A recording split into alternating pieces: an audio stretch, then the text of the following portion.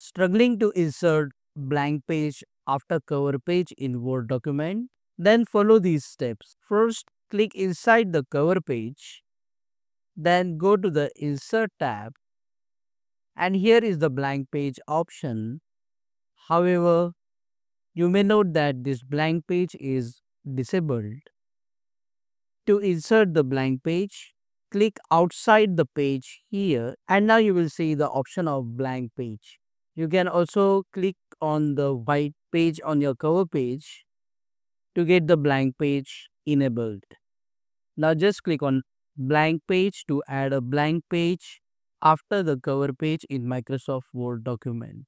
Click on that like button, comment below and let me know if this video solved your problem.